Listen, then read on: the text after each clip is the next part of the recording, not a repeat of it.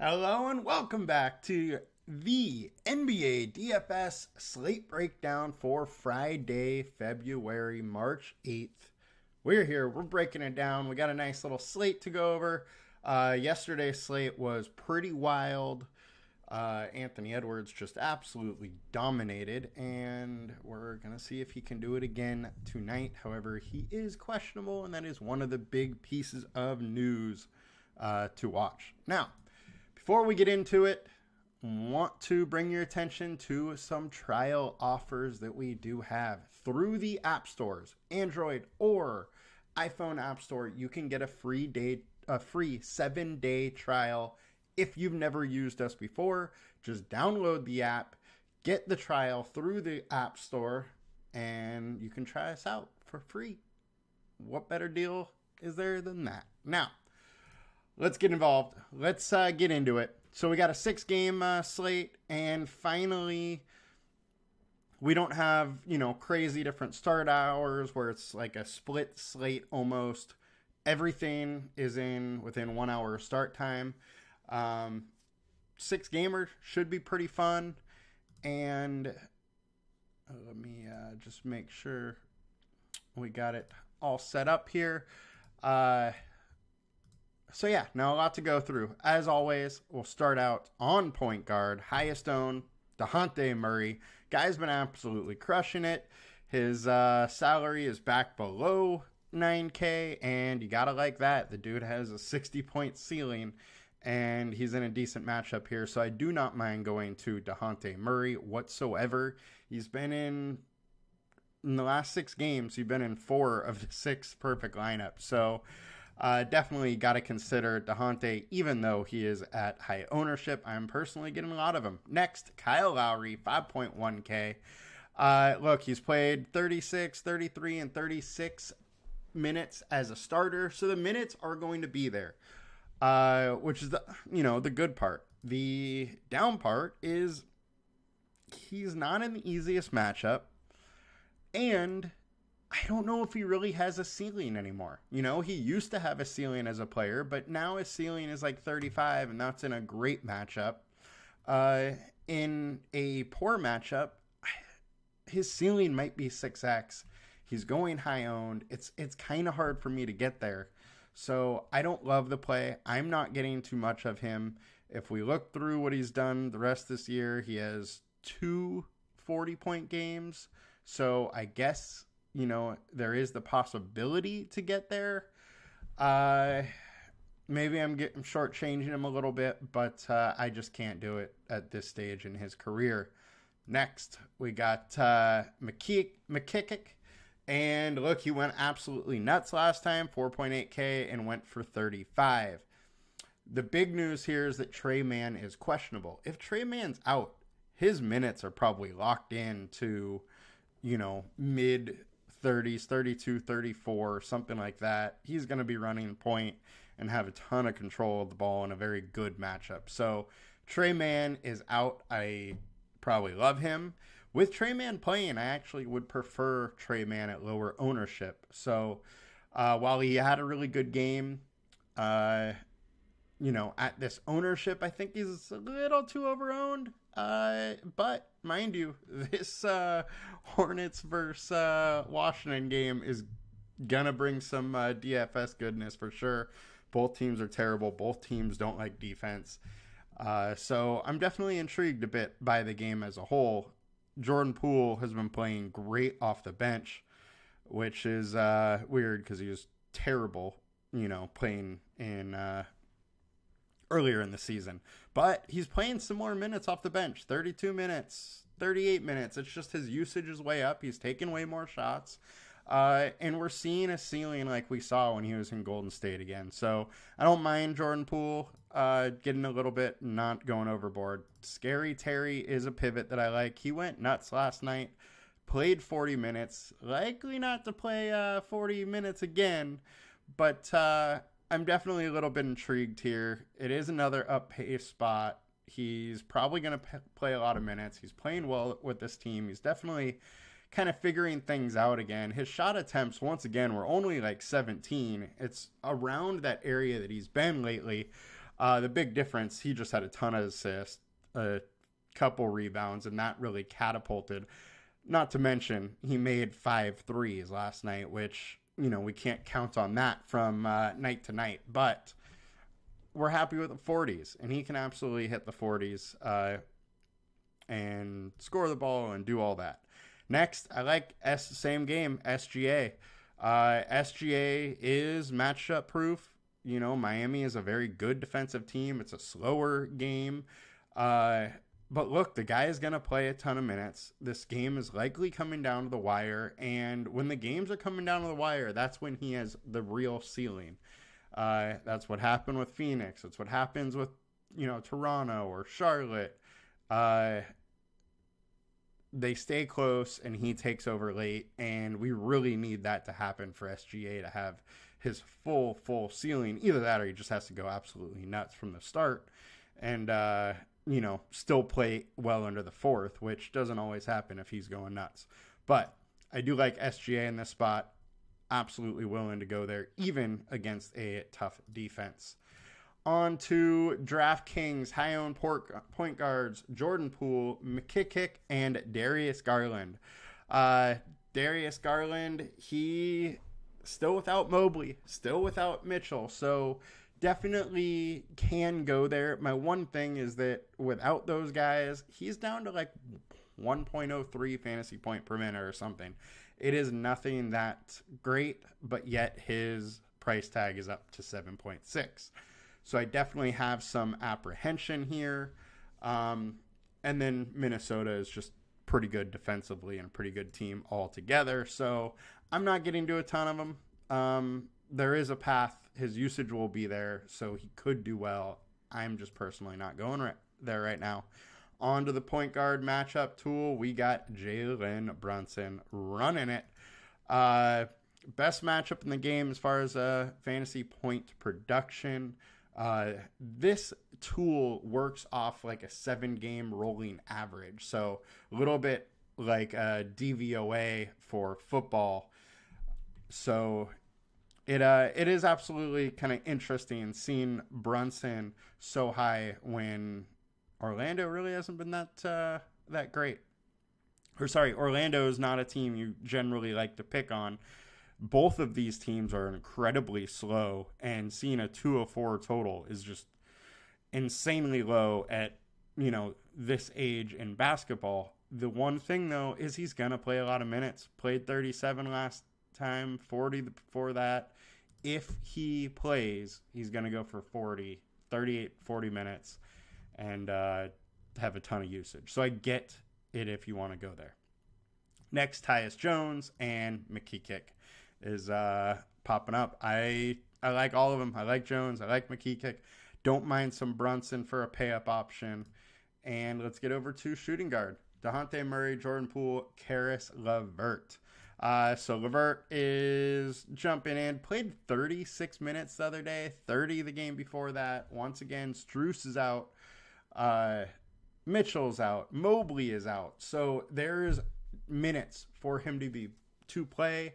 When he gets minutes, we know there's a huge ceiling. So I'm willing to take some shots. Wish he was a little lower owned, but I'm absolutely willing to take shots with him. I think he's in an interesting spot. Now some pivots I like. Kelly Oubre. Price is way up there, but he's playing solid minutes, mid-30s in minutes, and coming off the bench, his usage has just been very, very high. And he's in a decent spot versus the Pelicans, coming off the bench, getting away from some of their better defenders a little bit. And so I'm intrigued to go to some Oubre. I'm not crazy about the super high price, but he's been doing it. Herb Jones, this is a guy I've been going to a lot lately. Unfortunately, he's been consistent around 30 lately, but he did have recently that big run where he had a couple 40s. He can get there. He just needs a couple steals and blocks to go his way. Last game, he only had 2 steals, no blocks, and those type of games, he's generally not going to get there when all of the Pelicans are healthy.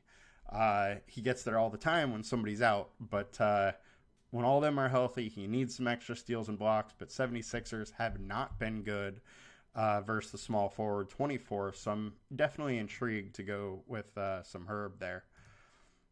And let's get over to DK, shooting guard, High-Owned, Poole, McKeekick, and Brandon Miller. Brandon Miller is pretty intriguing to me. I'm not getting into a ton of him, but this matchup is very good, and he can absolutely get there. I mean, over his last 20, he's averaging 20 points a game, almost 5 rebounds, 3 assists. He gets a couple steals and blocks that fall his way, and it's a really solid night. So he has a 50-point ceiling at 7K. So I think you got to be intrigued. Currently, I'm not getting too much of him, but I definitely could later in the day. And over to the matchup tool, we got Bilal Coulibaly, John Konkar, and Trey Mann. Like I said, I do like Mann a little bit better than McKeekick. He also put up 35 last game in 34 minutes. So he's getting a couple extra minutes than McKeekick. And he just has a higher ceiling than what we've seen with McKeekick. He can get you 40 where I don't know if McKeekick can. And let's get over to small forward. So High-Owned, Denny Advadia, Kyle Kuzma, Karis LeVert. Obviously, pretty high-owned game, this Charlotte and Washington one. Kuzma likely starts at the center spot again, and definitely intrigued by him. He's been very good. This 8.5K salary is getting up there a bit, but he still does have that 50, 60-point ceiling, so I don't mind going there. But it is pulling me off of him a little bit. And then I think Denny is in a great spot. At only 6K, he has a giant ceiling also, or 6,600. He's just not as consistent, with scoring. He's not as consistent getting into the 40s. But when he gets into the 40s, he's usually getting into the high 40s or maybe even 50 just because he can fill that stat sheet so many different ways. So I am intrigued by going with Denny as well, who is likely starting at power forward. Karis LeVert, we went over. Davis Bertans is cheap. Want to bring attention to him just because he had 26 and 26 minutes the last 2 games. He is 0.86 fantasy point per minute guy. So, I mean, he's getting 26 minutes. He becomes pretty intriguing. And don't mind that as a filler. Brandon Miller, we talked about a little bit. And Kelly Oubre, we talked about, as well as Herb Jones. And got to bring up Jake LaRava. Guy's been killing it lately. When he gets minutes, he's been producing 28 in 28 minutes, 26 in 26 minutes, 34 in 29 minutes, 41 and 32 minutes. It's hard to not see this and be, a little bit interested. He's been getting the minutes, and now he has a very good spot versus Atlanta. Right now, ownership's not going there, so I am intrigued. There is a little bit of scariness with going to him because, as you can see, his minutes kind of jumped all over the place lately, but Grizzlies are still big-time hurt, and they might as well see what this kid can do at this point because, as we know, their season's over. And I thought I had one more. Yep, I got Konkar looked at as well. Look, he's 4,800, so much cheaper than LaRavia, but maybe not, may not get as many minutes. He's been right around 28, 31 a lot, but he should start. It's versus Atlanta, so absolutely interesting. And Luke Kennard is doubtful, so I think his minutes are a little bit more secure here and a little bit, intrigued here. I think he's a little safer option, but may not have quite the ceiling as good old Jakey. So getting over to small forward on DraftKings, we got Denny, we got Miles Bridges, and Corey Crispert. Crispert's definitely interesting at 4,400. I do worry about his minutes a little bit. He entered the starting lineup last time and last game only played 19 minutes. I think there is a fairly clear path to him getting pushed out of minutes if, say, Poole is playing well. So I do worry a little bit about that. There's also, Bilal there, and then they could put Rashawn Holmes at center. So there's a bunch of different ways. I do like him coming off the bench a little bit more, but 4,400 is absolutely a price where we need to consider him. He can get anywhere from, 20 to 28 or 30 minutes if he is playing well. So definitely intriguing. It's a GPP play, through and through, just because his scoring can be absolutely all over the place. I do want to bring up Saddiq Bey. I currently am not getting much of him. However, 5,700 on DraftKings, I think you need to consider him. One thing, I looked up the rotations yesterday or the last game when Jalen Johnson got hurt. What happened was Saddiq Bey pretty much played the rest of the game. I think there's a real shot that he plays 38, 40 minutes a game, 40 minutes in this game. Gonna be at power forward most of the time, and I think it just helps his overall fantasy output a little bit. So absolutely intrigued by Bey on DraftKings. Not getting too much of him on FanDuel, but definitely a bit intrigued. On to small forward matchup tool. So this is another thing to look at about Bey. So starting at small forward, he is in the negative. Starting at power forward, he's in the positive here as far as a matchup. And I do expect this to actually be flipped, where Hunter starts at small forward and Bey starts at power forward. Hunter is slightly bigger, but I think Bey is just a little more natural fit at power forward over Hunter, even though Hunter is, about an inch taller or so. All right, so matchup tool here. Franz Wagner, Herbert Jones, Jaden McDaniels coming in the top. Wagner is a bit interesting. He really scores, from the outside pretty well, and there's a bonus there for it, and Knicks are giving up some rebounds. So a bit intrigued there. Herb Jones, we talked about him. He's in a good spot. One issue here is the way he scores a lot of his points is steals and blocks, and Philadelphia has been good at limiting those things at least. But he can make a couple more shots, get a few more rebounds, and definitely make up some of that. So getting over to power forward here, we got Bruno Fernando, Denny Advidia, and Kyle Kuzma. I want to bring attention to Fernando. He played 25 minutes yesterday. A lot of that was after Johnson got hurt. So he didn't really play power forward at all. He pretty much just split with Capella, but with them smaller at power forward, there's a little more reason to make sure they have a big man there. So I expect Capella and Fernando to maybe just split at center tonight, which does make Fernando a little bit interesting. We know they haven't really been giving Capella extra run, and Fernando's only 4,200, so I could see him kind of getting a little extra run and getting it done. So in 25 minutes, he put up 31. He could get 25 minutes again and do that without a doubt. Danny Kuzma we talked about. Now let's go to Grant Williams. He's 5K. Played 33 minutes last night, 40 the game before that, 27 the game before that, 30 before that. So I do that to show you he is playing very solid minutes right now. Charlotte still big time hurt. The Wizards are going to go small. It's likely Kuzma, starting at the 5.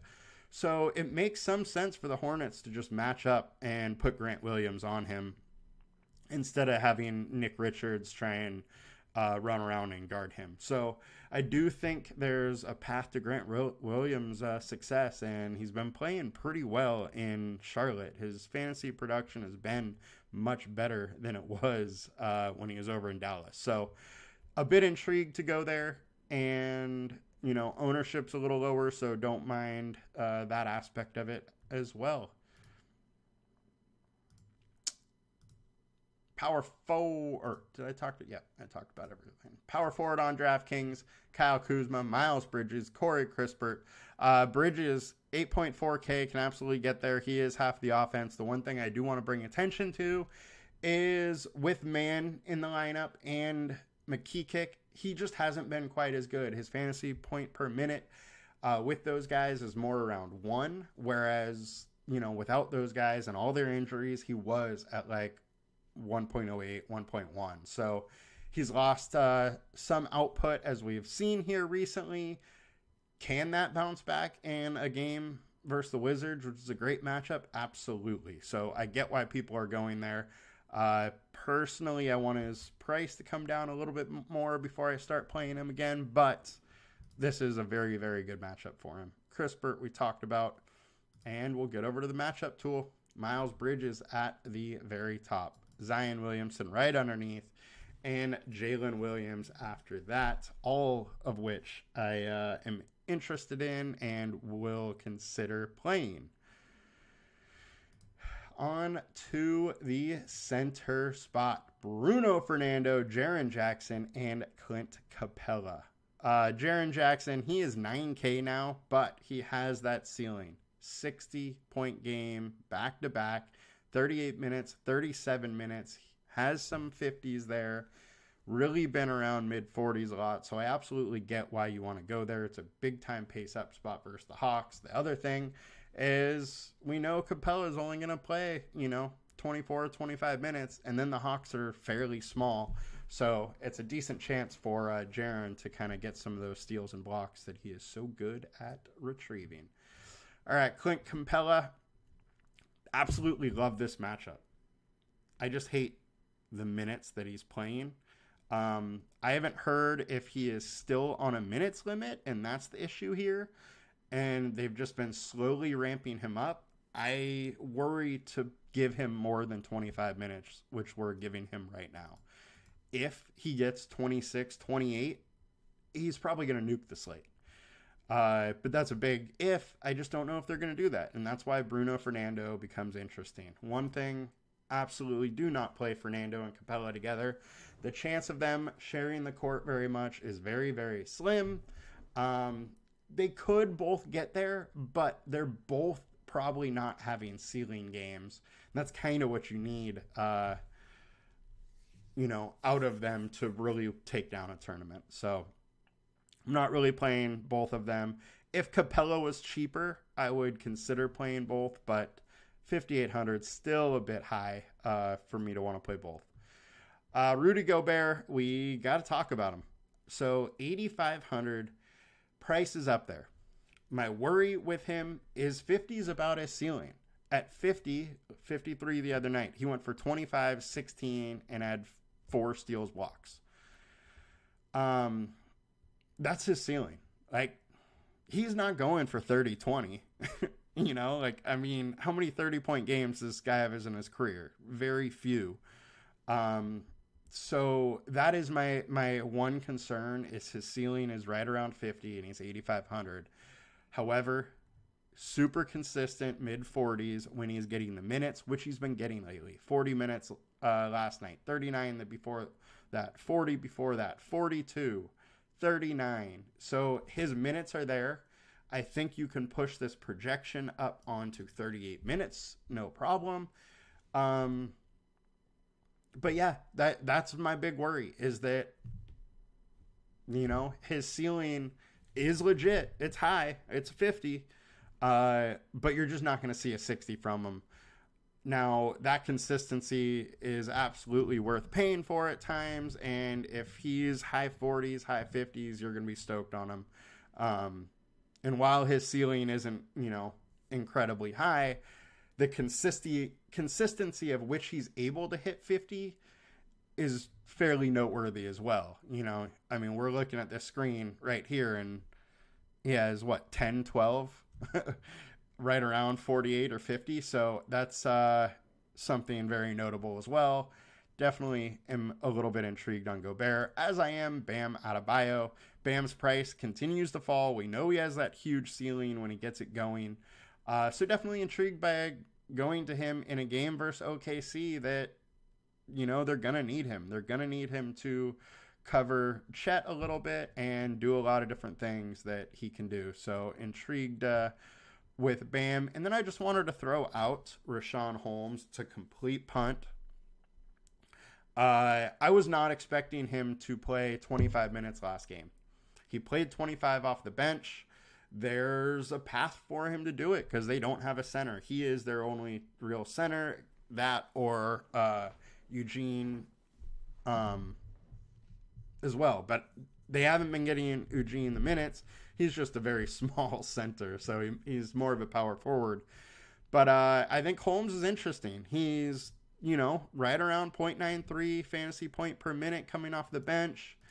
He would be in a very good matchup versus the Hornets. There is a chance that they put him at starter, and he played 30 minutes last time he started. So they are willing to give him the minutes. It is a flyer that I think you can take that has some sort of a ceiling there. So that's why I wanted to bring him up. I'm currently not getting too much of him.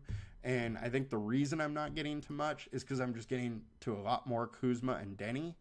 But I could absolutely see a path to him getting there and one of Kuzma or Denny not getting there. So definitely intrigued with that one. So I wanted to bring it up. And then let's get over to the center spot on DK. We got Kyle Kuzma. We got Rashawn Holmes. Holmes is only 3,700 on DK. So much more appealing there. He is higher owned, so you got to take that with a grain of salt. But if he's not starting, I would expect that ownership to be lower than that just because it is risky. I mean, he could play 25, but he could go back to 9. You really don't know where his minutes are going to be if he's not starting. Well, even if he does start. So I do like him. I think I'm intrigued, but just be wary of him in the situation. Think it through and figure out for yourself. Jaren Jackson, 8,200 is too cheap. Get why people are going there. And on to the matchup tool. Clint Capella absolutely dominating on the top matchup with Nick Richards right there. I do think Nick Richards is interesting. My issue with him is they just don't want to give him more than 28 minutes. So I think he's in a great spot, and I don't mind getting to him. I think there is a real path to him crushing this slate, but it's going to be the situation where he's playing 33 minutes. What would happen is maybe he starts out hot.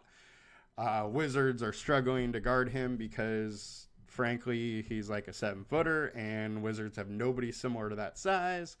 And, he's able to just impose his will. So that's the way that he gets good. He starts crushing early, just gets extra minutes. But it could go the other way where, he's chasing around Kuzma, not being effective on the defensive side. And, they pull him early and take Grant Williams to slow down Kuzma. So I think it's an interesting play here, but it could go either way. And Bam is showing up a bit as well, and Kuzma's right here too. Jonas Valanciunas could absolutely slam in this role. One thing is, he generally does play a lot of minutes versus Philly, but that's usually with Embiid. So, I don't think he's going to chase around Paul Reed a bunch, but I think he will be out there maybe when Mo Bamba is. So his minutes are going to be, all over the place.